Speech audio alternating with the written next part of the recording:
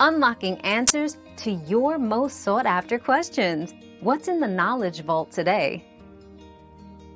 If you don't have tamarind paste, you can use a mixture of lime juice and brown sugar in a 1-to-1 ratio to mimic the tart and sweet flavor. Another good alternative is pomegranate molasses, which offers a similar tangy and rich taste.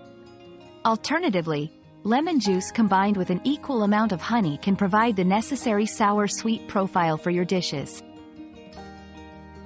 Another mystery solved, but many more await. Keep up with our daily discoveries by subscribing and turning on notifications.